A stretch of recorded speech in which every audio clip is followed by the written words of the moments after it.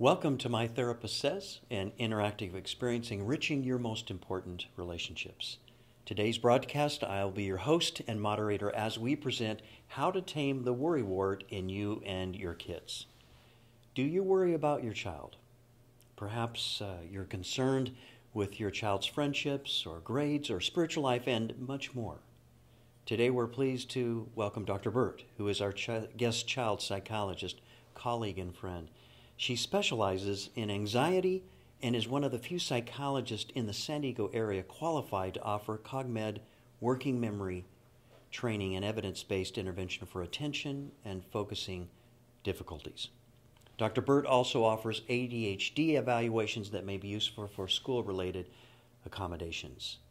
She earned her bachelor's degree in psychology from UCSD, a master's in marriage, family, and child counseling from the University of Laverne, and her doctorate in psychology from Southern California Seminary. Dr. Burt will help us all better manage the worry and fear that parents and children experience.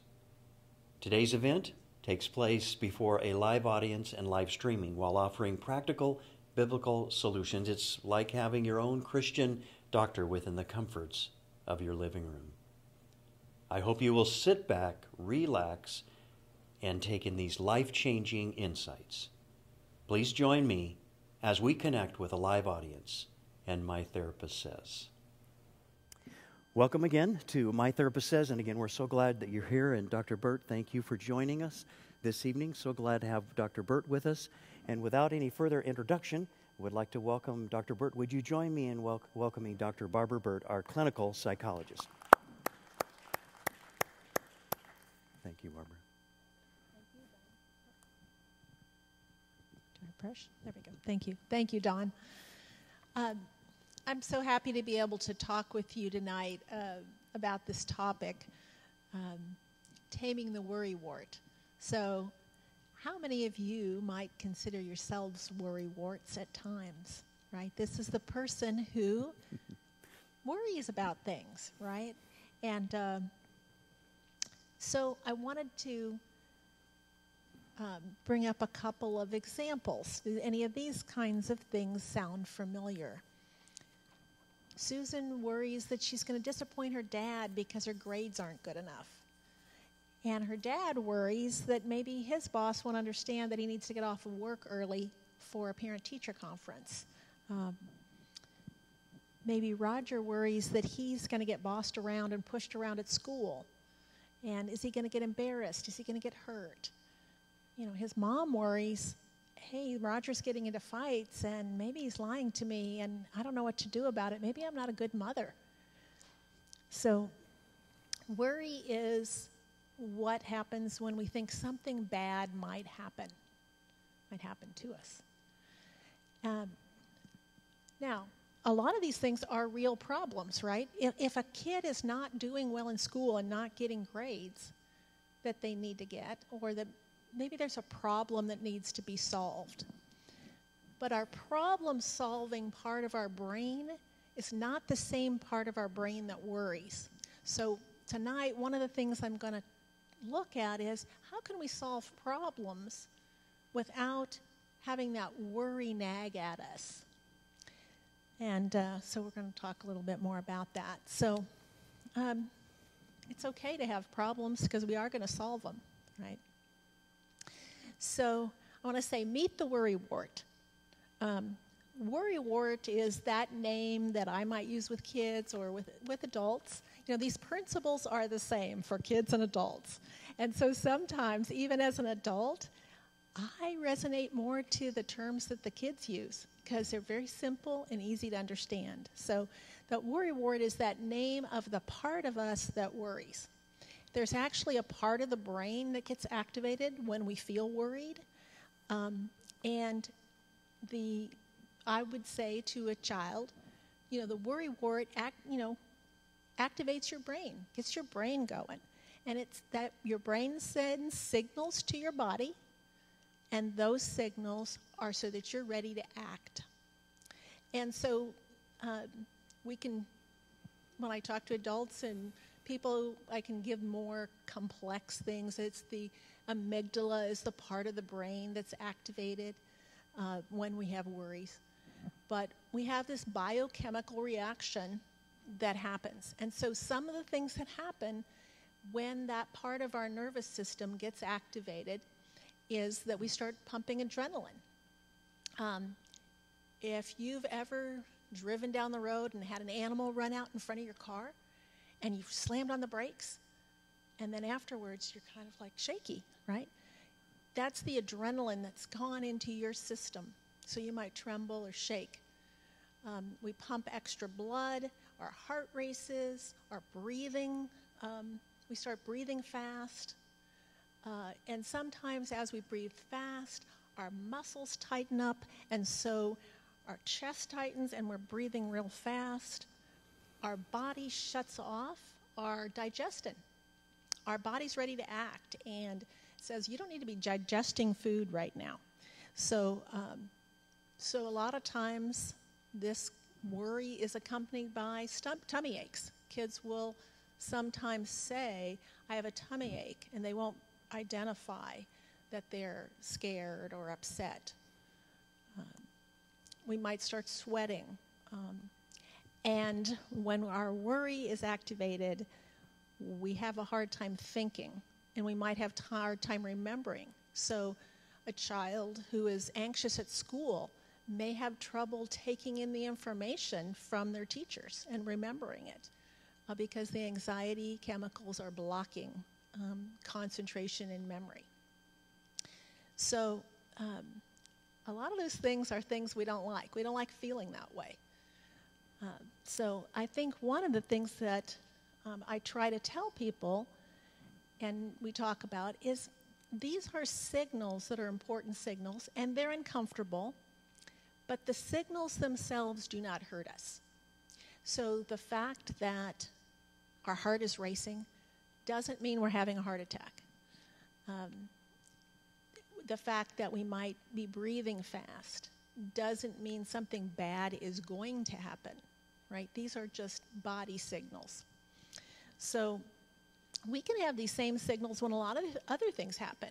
You know, people spend money to go to amusement parks, right? And they ride a roller coaster, and their heart pounds fast, and they might go out running because they like to jog and they like to go on marathons, and their heart speeds up, their breathing speeds up. They have a lot of these same things. You might go to a scary movie, and you have a lot of these same reactions. And we choose to do those things. We want to do those things. So our bodies can react to this way even when there's not a problem. And we know there's not a problem, but our bodies are still reacting. And sometimes we can even have these reactions and we don't know why. It's like, I'm not really afraid of anything. I'm not really thinking about anything that's bothering me. But now my heart is starting to speed up, and it's scaring me. So we want to remind ourselves and our kids that this is not going to permanently damage us. You know, this is a body reaction, and we might be uncomfortable, but we're going to be okay. So that's the first thing that I want to talk about when worrywart is kind of taking over, that we get these reactions. And I might say to somebody, your worrywart can be small or your worrywart can be big. And you want to know, how can I get rid of worrywart? I don't want him. I don't like this. It doesn't feel good. And the answer is, you don't get rid of him. In fact, you don't even want to, because worrying is really designed by God. That reaction is designed by God. But we want to be able to use it properly. So I will say, worrying can help you, right? So we want to tame the worrywart. We don't want the worrywart to be out of control and taking over our lives and our thinking and taking the joy out of our life. But we want to be able to use what God has given in terms of what anxiety and worry is all about. So why do we have worrywart? What good is worrywart? So we're supposed to worry about things. You might be surprised to hear me say that. The worrywart's job is to protect us. It's designed to be the alarm bell. So, for example, if we smell smoke, we wonder, is there a fire? And so if there is a fire, we need to take some action, right? So the alarm bell goes off, and we need to say, is this a real threat or is it not? If it's really a fire, then it's a problem to solve, right? That's a problem that we need to solve, right? We can't just leave it alone. And so by having that alarm, we can take the action to protect ourselves. But if it's not, like how many times has your smoke detector gone off at home when there wasn't a real danger? We just have to turn it off. Right? So we got the alarm, we checked, nope, not a real danger. Let's turn that off, and we go on. So when the worrywart is wild, he just keeps giving us alarms all the time. And that's the person who has anxiety and worry all the time. Every little thing seems like something bad is going to happen, and their life has a lot of fear. But when we tame the worrywart, we can use it to help us keep safe and be protected. So I know that as parents and grandparents and being around kids, one of the things that happens when kids are afraid, a lot of times they're not afraid of something that's real. And the first thing we want to say to them is, you don't have to be afraid. And we do want to reassure them, but we want to maybe give them a chance to say, let's see, what's the chances that that's really going to happen, right? Or what's really happening right now? Is there something going on right now? Because right now I'm sitting with you and we're safe. So you give them a chance to check it out and see, is it really something that they need to take action on? So we don't want kids to be ignoring, or adults for that matter, ignoring things that they should be worried about. If I'm walking along on the street and I see somebody coming up to me and they look threatening, I don't want to just pretend that's not happening so that I don't have to worry about things. I need to be able to realistically assess the situation. So we use our worrywart. So we have a worrywart alarm, I would call it. So what do we do when we feel the worrywart alarm? We check to see if there really is a danger right now. And if we do, we need to act. And if there's not, then we have to turn off the alarm. So sometimes people and adults will be worried about things in the future. A lot of times worry is related to the future. It's not really related to what's happening now. Like, what if this happens, or what if that happens? And those what if questions need to be handled by a different part of the brain, not the worrywart part. They need to be handled by the thinking part of the brain. So what if, okay, what's the chances that's going to happen? What do I need? Is there anything I can do right now to plan for that? Okay, right now we have a wildfire alert right in San Diego County. So hopefully we've planned in advance, because we thought, what if there's a wildfire? We want to be sure that the property's cleared. So we've taken action. We've planned for it. We didn't sit around and worry about it.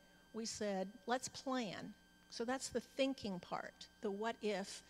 But if the what if gets taken over by worrywart, there could be a what if of a million things that we can't really plan for. So we want to keep the what ifs in our thinking, not in our emotion. But we'll talk a little bit more about that. So how do we tame this worrywart? After all of that, right? We all know everybody's got worries at times.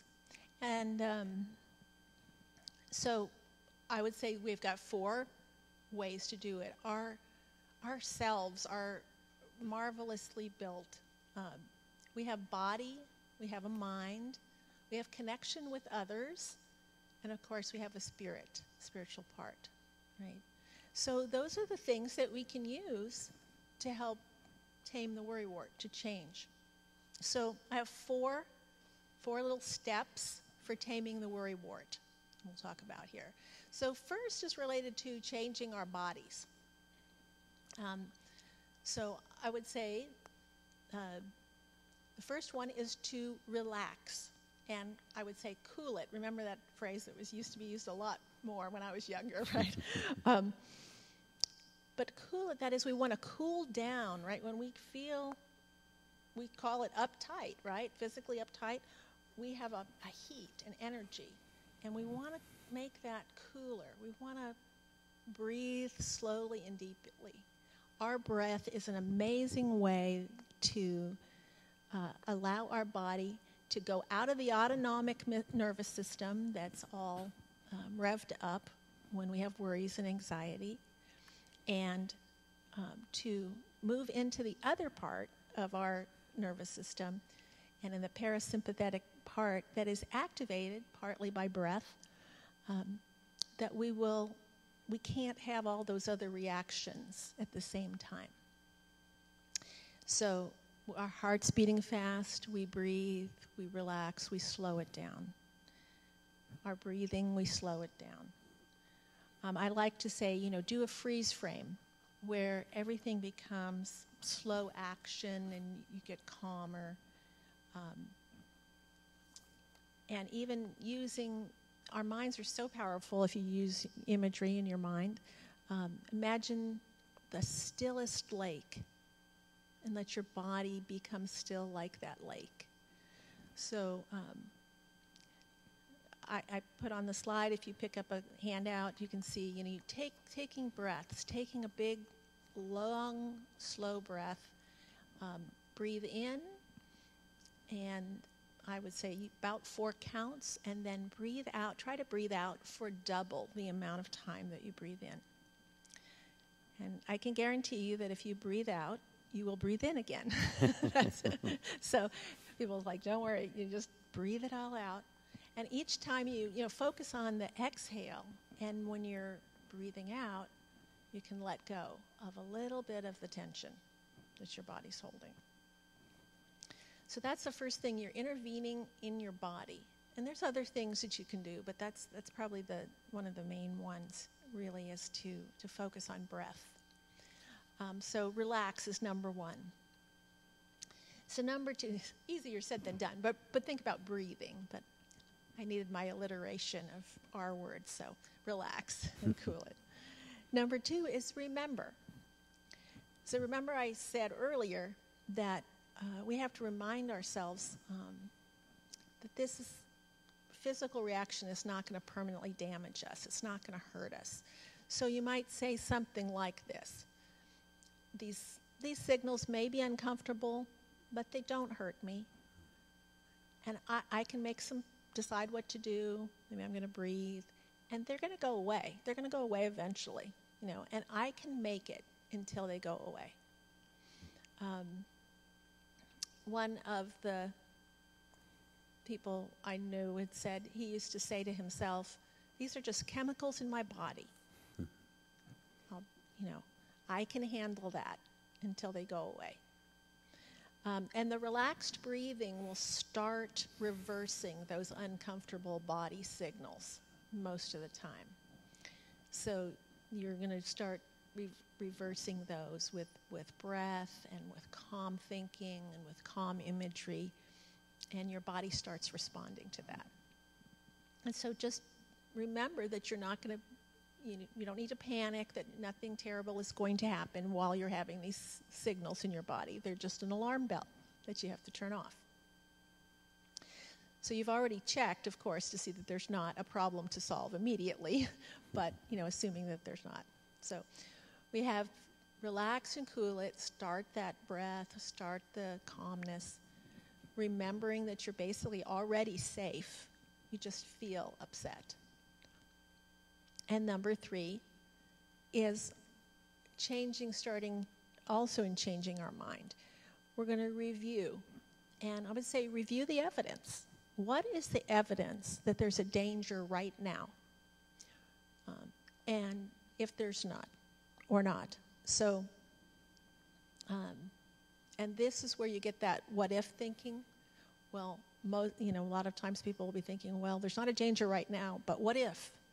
It's like, well, if you start noticing what if, change it to what is. Focus on what is happening right now. You don't need to think about what might happen in the future or what might happen even 5 minutes from now, because you don't have any control over that. You have control over what's happening right now. And so if there's no danger right now and there's nothing that you need to do right now to prepare, then you want to move from what is to what is happening, what if to what is happening. So sometimes it's just a matter of like, let me come back and be fully present in this moment. Let me notice that this is a nice hard arm, but the material is soft. Let me put my feet well grounded on the floor. I'm really present in this room and look at people and look around and look at the colors in the room. Use your senses. Find 5 different colors so that you're really connecting. Oh, that's a beautiful blue. That's a white and a gray and red. What smells do you smell? What sounds do you hear? Become really present. Sometimes people call this mindfulness, but it's as they say, God's given us a gift, and it's called the present, right? The present moment that we have. So, and the other thing I would say about review, so we're reviewing the evidence, we're coming into the present, and the third thing along this line is if your brain is continuing to give you scary images or fearful thoughts, I encourage the kids that I work with to imagine that they have a remote control. Like most of us have remote controls for our TV now, that they have a remote control for their brain. So their brain is giving them a picture of something scary. Let's change the remote control to another channel. And I even do this with adults too. Let's pick out the channel in advance before you have a scary thought or a bad day. Just pick out your channel right now. So one of my channels is the beach, to watch the waves coming in and crashing on the beach. I call it actually sometimes the screensaver of my mind, right? So let's just go there and let it play over and over, just the waves coming into the beach. We can make our own imaginary place, or maybe it's a real place that we've been where we have calmness and peace, and we can change the channel of our brain to run that movie in our head instead of whatever we have been thinking about. So whether it's changing the words we're saying to ourselves or we're changing the picture. So if words are what's coming into your brain and bothering you, then change the words. If it's picture that's coming into your brain, then change the picture. But we're going to change that channel. So all of these things are really most easy to use when we've practiced them, right? So if you know that you have worries at times, the time to try these things are not when you're worried. I mean, yes, try them if you're worried and you need to do something. But it'll be much more effective if you practice doing the breathing when you're not worried and uptight, when you practice changing the channel when you're not experiencing distress, because then it's so much more natural when you try it under a little bit of stress. So first of all, we wanted to relax. We wanted to remember that we were basically safe right now. We wanted to review. And then the last thing is to reflect. And this is connecting with others and engaging our spirit. Some of these scriptures will be very familiar to many of you, but of course, from 1 Peter, cast your care, is the way I learned it, cast your care on him because he cares for you. Or in the NIV, it's cast all your anxiety on him because he cares for you. So we need to remember who's in charge, right? And so to reflect on that, I might use something like this. I'm loved by God and others. So there's probably people in your support system that love you. That's sometimes I will challenge people when they don't feel that. It's like, really? Let's talk about who really would want to help you. Other people might be there for you, but God is always there for us, and he promises that he will never leave us or forsake us. Mm-hmm. So even though we're feeling distressed, this is where we do activate our faith and our mind, because our bodies can be giving us these signals, but our mind knows that we are safe in him, right? And we can remember that. So reflecting can help get through that distressing time. So these are the things that we can do to tame that worry wart so that we can activate the benefit of the alarm, but not have the alarm or the worry wart run our lives. And that we can tame it so that we can be more happy and fulfilled. That's basically what I wanted to share tonight. Okay, thank you very much. Dr. Burt, what a wonderful start for us this evening. What I love about My Therapist Says is that we have a specialist, and really what Dr. Burt said is just absolutely spot on, and I so appreciate, very practical, how we can put our arms around it and actually respond with our bodies.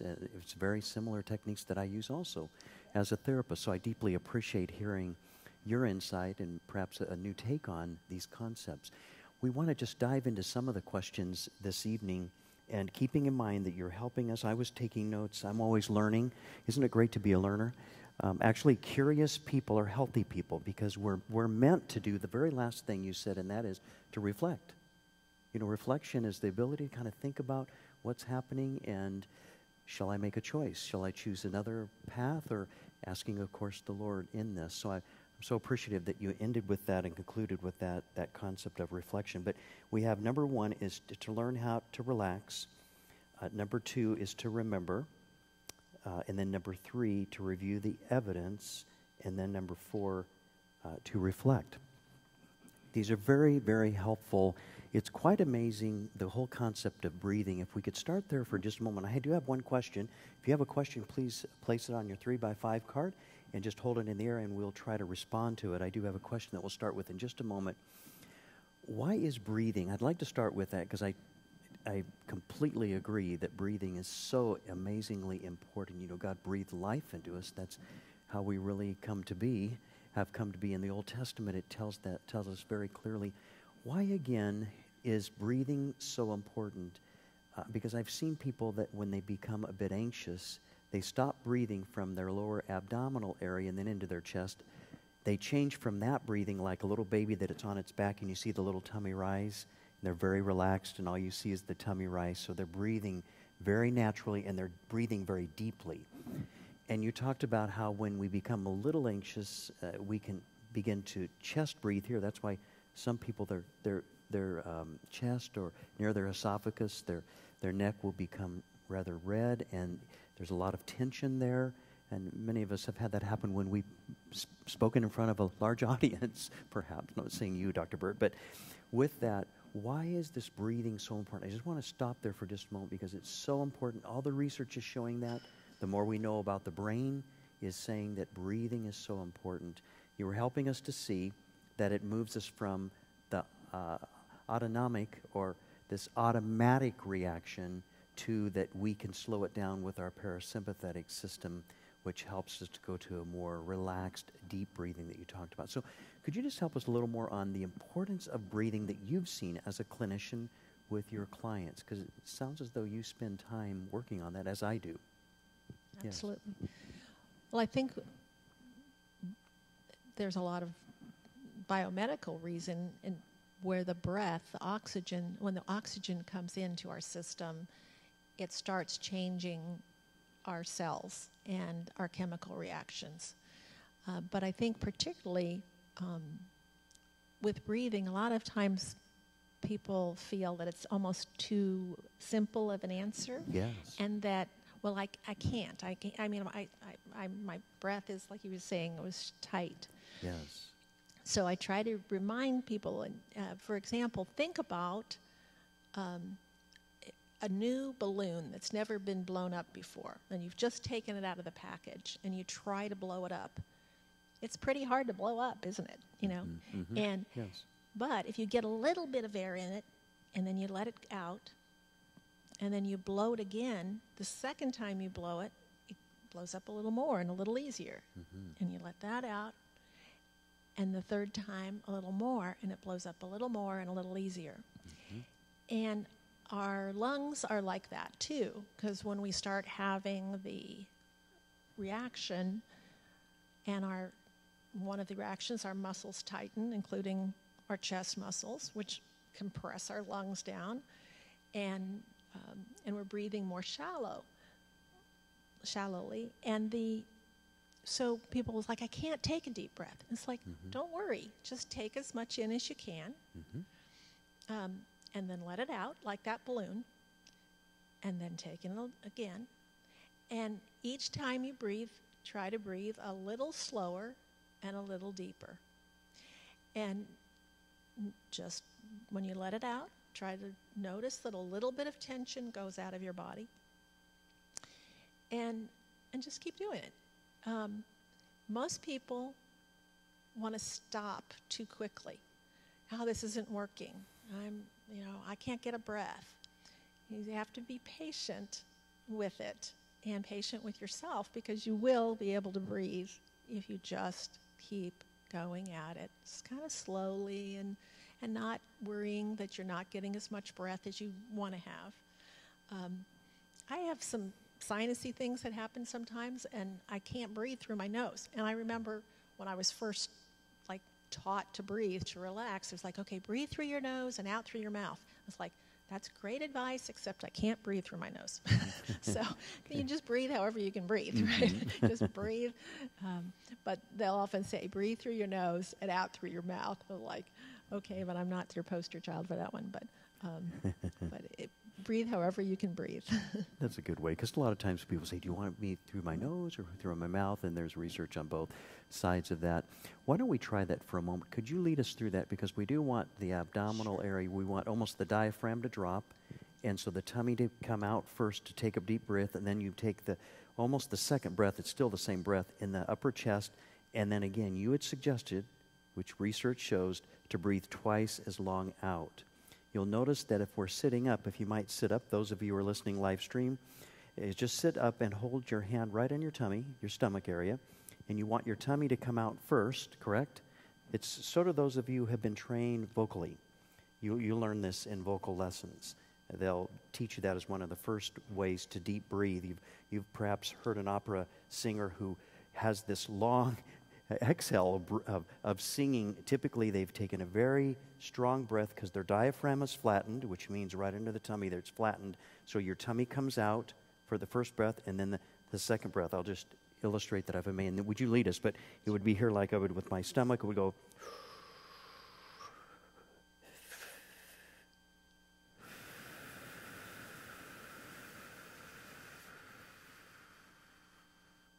And notice as I breathe out that actually my shoulders relaxed a bit naturally, where we hold a lot of tension. Did you notice my cranium, my head began to lean forward because my shoulders were relaxing? Of course, I had a lot of breath that was going out of my lungs, of course, but it starts to begin to relax the body. Am I correct? Okay. Absolutely. So we'll try it again. I know. You were a great model. We have to watch Don and all. Oh, okay. I know I said, would you lead us? And then I kind of did That's at first. okay. But yes, Yeah. Could we You try that? I modeled think it. it's very Okay. helpful to try it yourself, experience it. Some people never breathe well.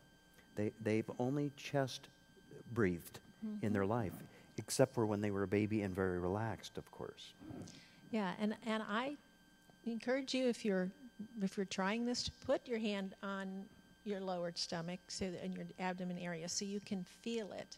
You want to feel it, as Dawn mentioned, moving out. Then you know you're breathing very deeply.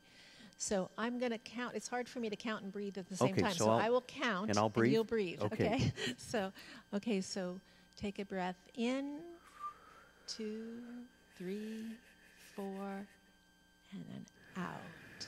2, 3, 4, 5, 6, 7, 8. Very good. Now that might have been too long. So if you I almost fainted, but I'm okay, I think. I'm sitting down, so I'm doing okay. You can't. So some people like to count when they do it, because it helps give them the, a pacing for themselves. Other people don't. I personally don't like to count, because then I'm all in my head about the numbers. But I'll just breathe in as long as I can, and then breathe out approximately twice as long. And if you can't breathe in for a total count of 4, either you have to count real fast, or you have to just breathe in as much as you can and then let it go. But I'll do it without the counting this time. So try it again, but just breathe in and out.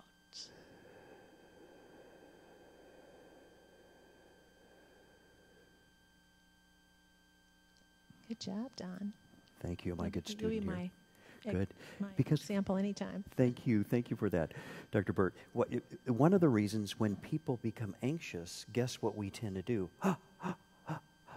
Maybe not that dramatic. I'm a little dramatic up here, but that we tend to chest breathe up high, and that begins to tighten our entire body, particularly around the vocal cords. That's why if somebody's a little bit anxious, their voice goes up a little bit, because it's tightening. Have you ever noticed early in the morning when you're relaxed, you have this deep voice? At least mine's deep in the morning. It kind of gets higher during the day, but you're very relaxed. Your body's relaxed if you've had a good night's sleep. So part of it is helping to relax. The other thing it can be used for is an intervention. So if I'm worried about something, I know you used 1 Peter, I think, as a great example. Cast all your anxiety on him, because he cares for you. That it can be used as an intervention so that we stop thinking about something that's kind of ruminating, like the little hamster on the wheel. It's running fast, but not going anywhere, and it seems to cycle for you. It can be used as an intervention to actually stop that thought, to give you the opportunity to do a bit of reflection. Absolutely. Okay, this question is, and we may have other questions, we certainly do. And the first question we have this evening, again, this is why my therapist says I really believe is so useful, is because we are responding to real-life questions. We're not creating the questions. These are real-life questions you have. You've come to this event. Some are listening live stream, and others by our archived DVDs. It says this, Dr. Burt, this person says, I'll admit that I worry about finances. And that's probably an area where people can worry. I worry about finances, particularly when hit with expenses that are unexpected. And that can be, maybe I'm expecting these to happen because I've had a lot of unexpected surprises. So, for example, today, I guess this was an event today. Someone said $590 for a car that we can't afford to repair, even though there's still $1,000 left to repair the vehicle.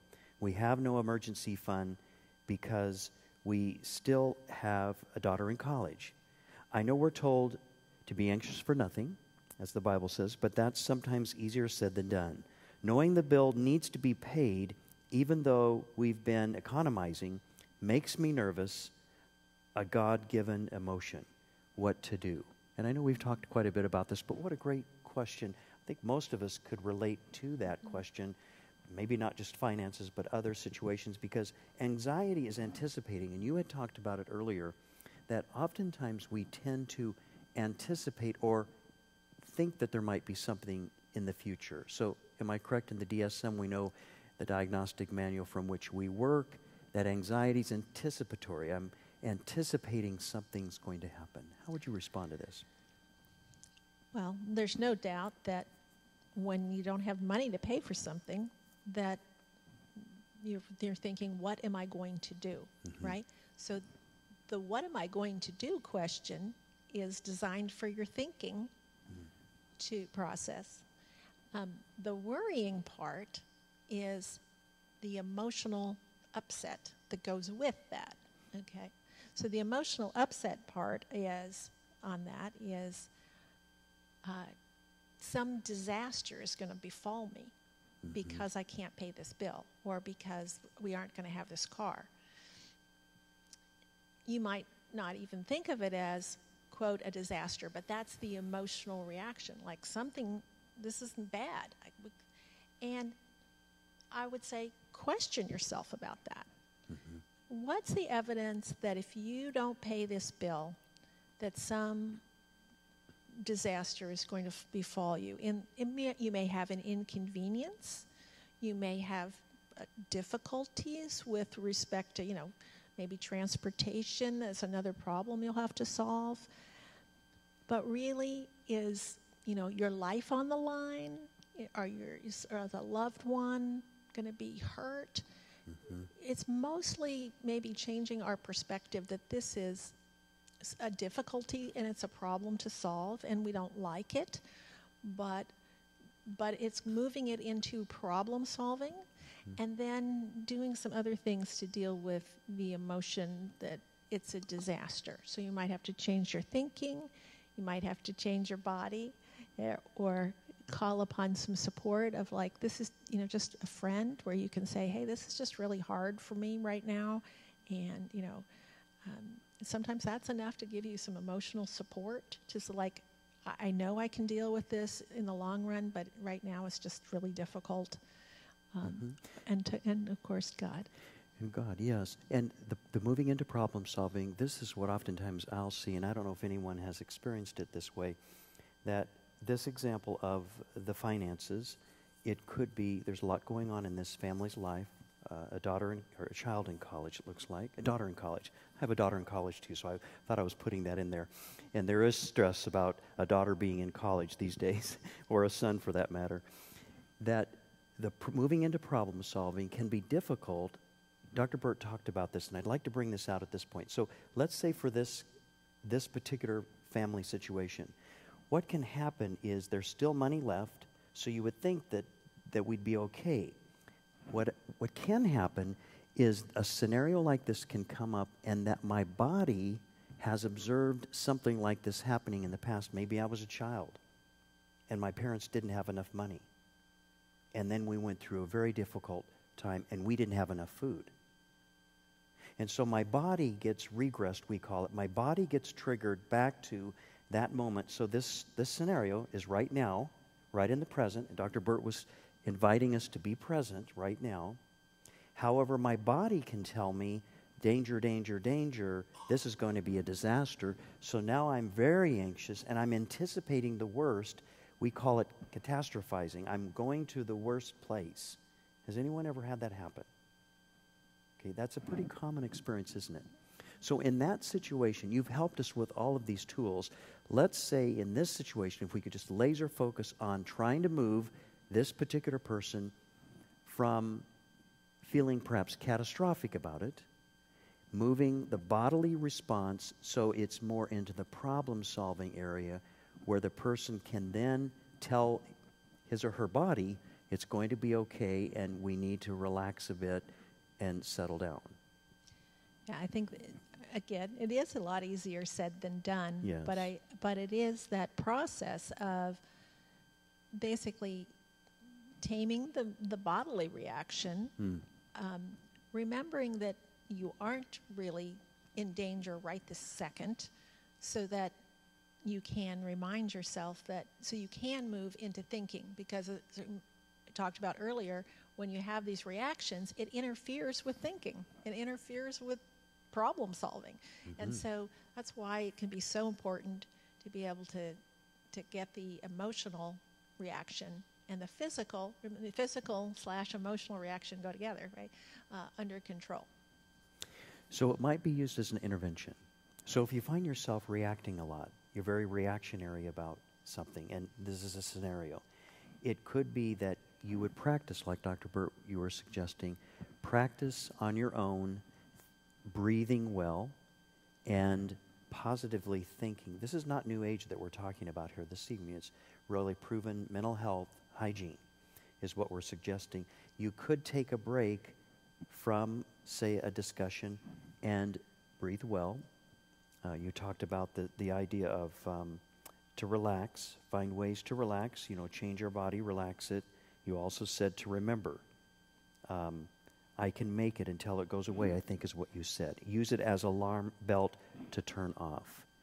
And I think, too,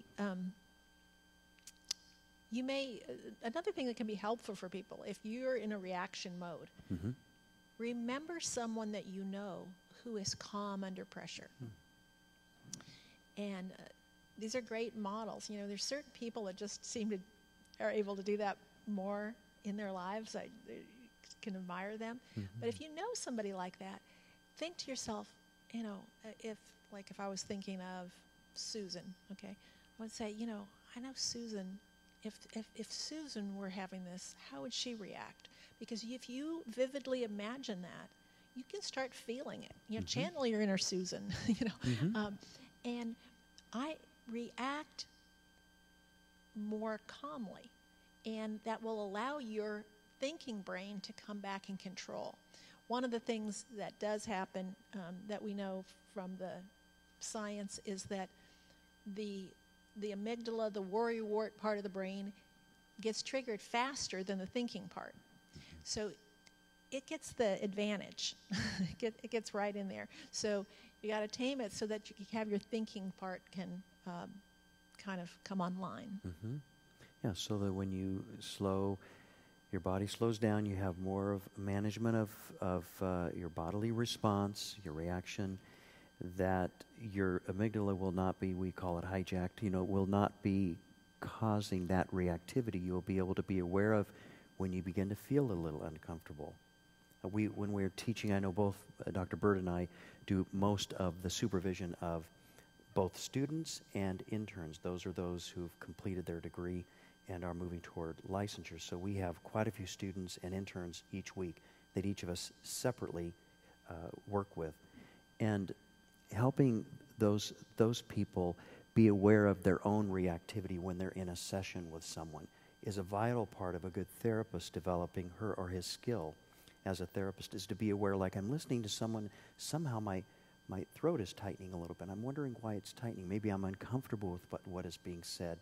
And that helps one to be present, which is what you talked about. The beauty of the scriptures, when you think about it, is Jesus was really helping us to see that God is always present with us. Mm-hmm. And one of the greatest gifts in life is when we have another person, especially the Lord, of course, present with us. One of the worst experiences in life is being abandoned. Both in mental health and the Bible talk very specifically about that, how significant that is.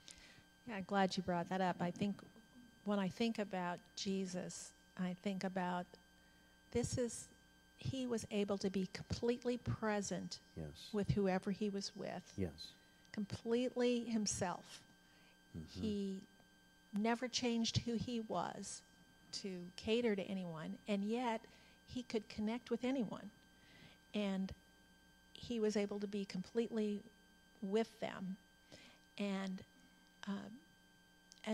how powerful that is. So. Yeah, because just another note on, then I'll get to the next question. When we're completely present with someone, do you have someone like that in your life? I know my wife, Robin, is this way. Is if you have someone in your life that's completely present, we're talking about the Lord who is always present with us and demonstrates it constantly, always. When someone's present, it actually lowers our blood pressure, and we calm down because they're just listening to what we're saying without reactivity. However, if I become reactive, like if I were reactive to what you're saying, it could be that, Dr. Burt, you might begin to feel uncomfortable and you're not sure where the conversation's going.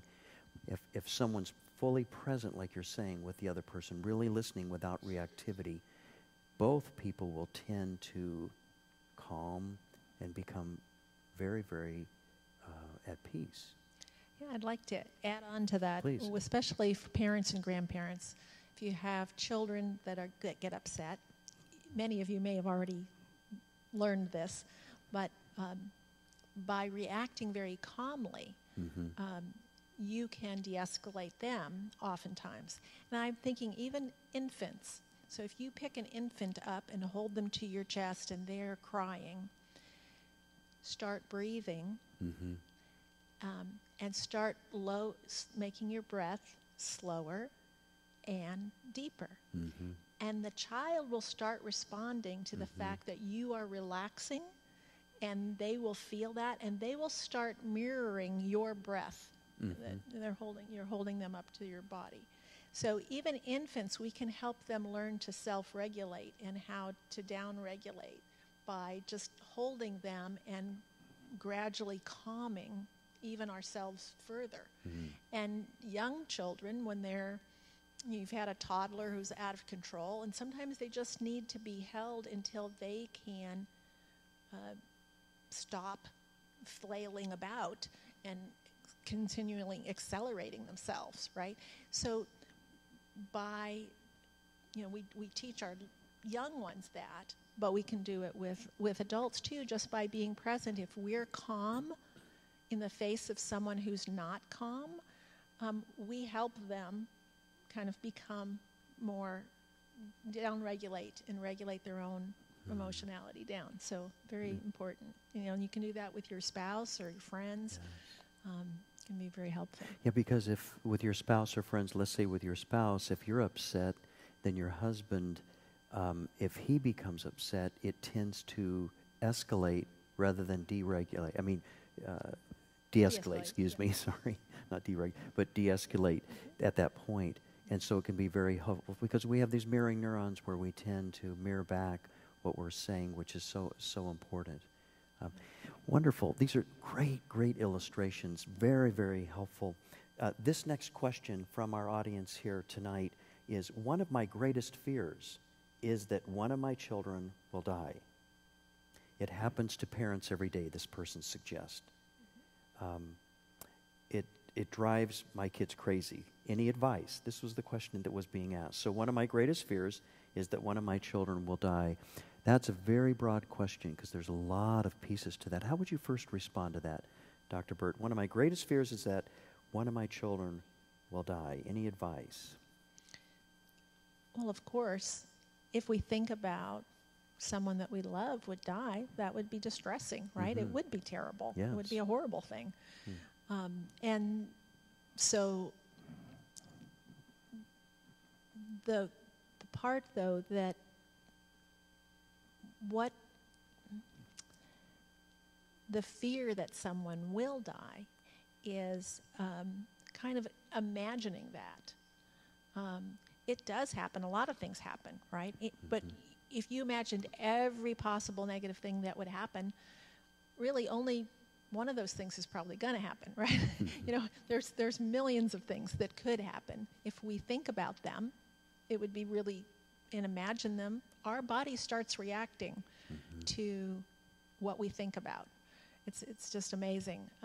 They've actually they did a study. One of the studies that just struck me so profoundly is they did a study where they had some high school or college students playing basketball, and they divided this into two groups. One that practiced free throws. These were basketball players, so they practiced free throws. And so they knew what it was supposed to feel like to do a good free throw, how their body should respond and how it should look and how it should feel in the air, when you're letting go and the whole thing. And so they would say, practice that. And then they had another group that they knew how their body was supposed to react, and they knew how the free throw was supposed to be, but they just said, instead of practicing, we want you to practice in your imagination. And I don't remember how long the practice was, but they found that those who practiced perfectly in their imagination did better than those who practiced in reality. That's because this is the case because they really knew what it felt like. Senator John McCain, who was a prisoner of war in North Vietnam, had practiced golf when he was a prisoner of war. And when he got out, he still had his golf game. So he practiced it, obviously, in his imagination, in his cell in Vietnam. So our minds are, I use those examples because it's something physical, but it can also be physical when we practice things in our mind. We imagine things vividly, our bodies respond to them.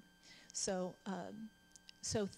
getting back to the question, thinking about and imagining our children dying, our body's going to react negatively to that. So it's time to change that imagery. You go back to our things, our steps here. Is there something that you can, as problem solving, we are training our children, is there something that you can do to help protect your children so they make wise decisions and not be at risk of being hurt? And if there is, you do that. And then at that point, now we're going to turn it over to the Lord because, right, that we've done all we can do, and now thinking about it doesn't help our children, it doesn't help us, and it doesn't prevent things from happening. So it's time to change that channel, that remote control in the brain, to another image. To change that to remote control channel, because you mentioned that earlier, it's a great visual imagery of that, is that sometimes a person can worry and not be aware of where that worry comes from. And then as they begin to reflect, your very last concept, that when they begin to reflect, they may begin to realize, oh, I was modeled. I saw that modeled in my home, or I saw that modeled with my aunt or my uncle. And I took on that worrywart position early on in life. And so I just autonomically, back to your concept, I just become a little bit reactionary. You used the word imagery. There's a wonderful book, Mind Over Mood. On page about 243, I believe, it talks about the four parts of what you were talking. Mindfulness, which you mentioned, and that is good breathing, is the second one that they mention. Podesky in her book, she's one of the authors, the psychologist. And then the third is relaxing your muscles. And then the fourth is the imagery of which you're speaking. And so imagery, as you mentioned earlier, Dr. Burt, if someone were thinking of sitting by a very calm pond, I think you were saying like a lake or a body of water, and you were thinking how calm it was, that your body will begin to calm down, much like you were saying the basketball players, as they would imagine and take in the sights of being successful, that their body is responding correspondingly. It's almost reacting in the same way that thoughts are. That's why I think the Scripture is so clear about, be anxious for nothing, but in everything in prayer and supplication. That's a way to be mindful of the presence of God, and that He will guard your heart and mind in Christ Jesus. So the heart is, of course, the somatic, the body, and then you have the mind, and of course we have a soul as well. But you were going to add to that, but... Oh yeah, I was thinking of another scripture, yes, which is, where the heart is, there you will be also. Yes. So what you're thinking about, what you're focusing on, what you value. Yes, because when the heart is palpitating, like you had mentioned earlier, it was something I hadn't quite thought about. The way you said it was so unique, is that when we change our body, we relax, cool down, breathe slowly and deeply, and move from the autonomic to the parasympathetic, kind of the freeze frame, that when we begin to slow down, we then begin to feel like I'm not going to die. Because most people who have high heart palpitations, like somebody who has a panic attack, that's not a panic disorder, I'm saying, because that would be where it's fairly constant for the person. It happens again and again and again. It's repeated. But someone who has just a panic attack, the heart is it's very scary when your heart is racing and you're not quite sure why. And sometimes helping the person to do the imagery can be real helpful, because it distracts from, I'm now getting really worked up because I'm focused on my heart palpitations. Have you found that helpful in your your work. Yeah, it's just what I love about the imagery is that our bodies react to it without us having to think, I need to slow my heart down. You know, I mean, I don't know how to do that. I guess some yogis do, but I can't like say, okay, just slow down. Right. I have to do something else. Yes. And yes, both Dr. Bird and I are trained in EMDR, and what we call it's called a calm place, where you think about that calm place and then you invite the brain to correspond with that.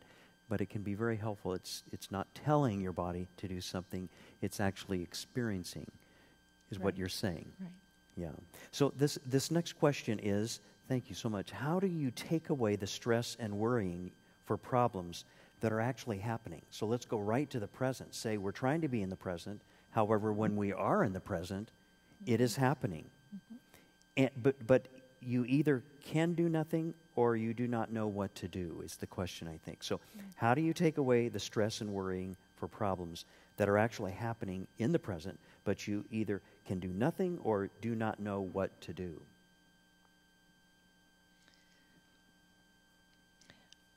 Well, I think we want to just remember that the stress and the worry are separate from the problem and the problem solving. So what I mean by that is we tend to think of it all together. You know, if something is bothering me, something is stressful, some outside thing that's happening, my boss tells me I'm not doing a good job at work, and I feel distressed about that. And if somebody said, well, why are you upset? I was like, because my boss just told me that I'm not doing a good job. It's like, but that's not really why, you know, that we're upset. When the boss tells us that we're not doing a good job, if we believe I'm not okay, or I really am not doing a good job, or I'm going to get fired, or we have some negative thought that goes with it, then we might get upset. But if we were to think to ourselves, you know, my boss doesn't even know what I'm doing. I know that I'm doing a good job, and she's been out of the country for the last 2 weeks, and if I get a chance to tell her, you know, maybe she'll understand, or maybe she won't, but I know I'm doing a good job. I might just be irritated with her for making a comment like that, or I might feel nothing. I might feel fine, like I'm not really worried. So it's not what the boss says or what's happening that makes us upset. It's what we think and believe about it that makes us upset. So if there really is a problem, on one hand, it's like, is there something we can do? And that way saying, well, there's nothing you can do, or you don't know what to do. So those are two different things. So if there's nothing you can do, then if there's nothing you can do, then you're really not responsible for doing anything, right? This is kind of in the changing of your mind, and now it's like, okay, so I need to let go of that upset, because that alarm is not serving me. It's not doing what God designed it to do, which was to point me to a problem to solve. So once it's pointed you to the problem, if you either can solve it or you can't solve it, then it's time to turn off the alarm.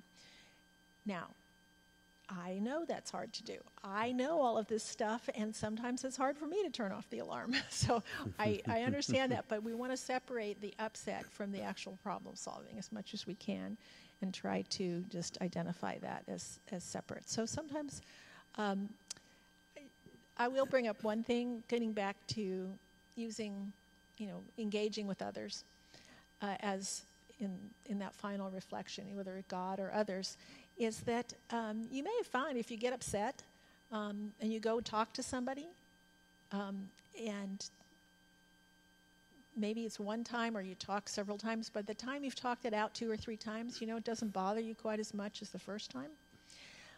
There is something about that it is built into us that we're able to process out the upset, especially if we're able to kind of think it through and talk it through.